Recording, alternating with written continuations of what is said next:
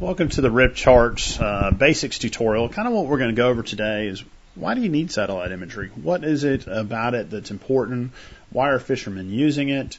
If you're unfamiliar with satellite images, it's just kind of just a rundown of what everybody's looking for and why it's important.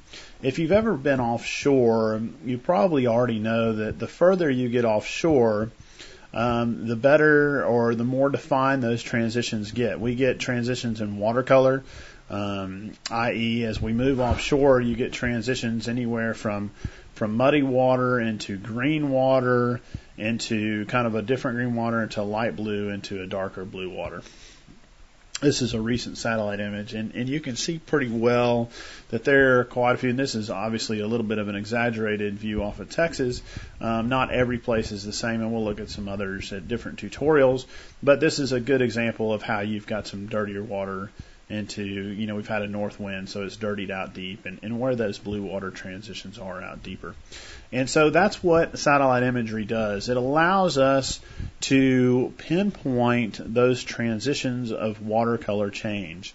Instead of just kind of running blind one direction, hoping that you're eventually going to get to blue water or to productive water, you kind of know before you leave the dock. So this allows you to, take measurements, know exactly where it is, know which direction you're heading, to plan a trip before you even leave the dock, which is, quite a fuel savings. Let's take, for instance, if you were to leave out of, the Colorado River here in off Texas, if you were to run and your plans were to run out into this area, you would just, if you ran this direction, you're going to be running through dirty water the whole time. So had you seen this image before you left the dock, you would know if you'd run south, you'd be a little closer to blue water, or if you'd run a little east. So that's important information to know before you leave the dock. And so that's what we're doing. And why are those transitions important?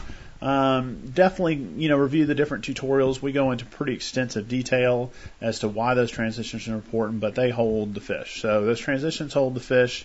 And, as long as the upwellings and the downwellings are in order for you, the fish are going to be there. Now, we don't catch them for you. That's still up to you guys, but we definitely provide you with the tools that allow you to make decisions that will put you in position to where fish are most likely to be out on the open water like this. So that's the premise and the basics of what satellite imagery is and what it's used for. It's used to locate the dynamically moving waters and, obviously to make sure the water temperatures are correct or the clarity is correct for your target species. So that's the basics, and definitely look further into the other tutorials. We go into some pretty good detail as to this different imagery and what it's for and how best to use it.